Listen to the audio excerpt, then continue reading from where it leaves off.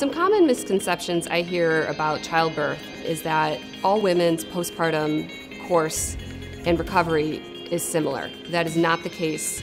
Just as all women are very different, their recoveries can be very different as well. Following delivery, family and friends can be a great source of help. A lot of family and friends, they just want to come hold the baby because everyone loves babies. But in fact, that might not be what a new postpartum mom needs. A mom might need help doing laundry, help cooking dinner, help taking out the garbage, all of the things that are not necessarily the fun things that are day to day, but a mom who's recovering from a delivery, whether it's a vaginal delivery or C-section, may not feel up to doing those things. So calling and just saying, what can I do to help?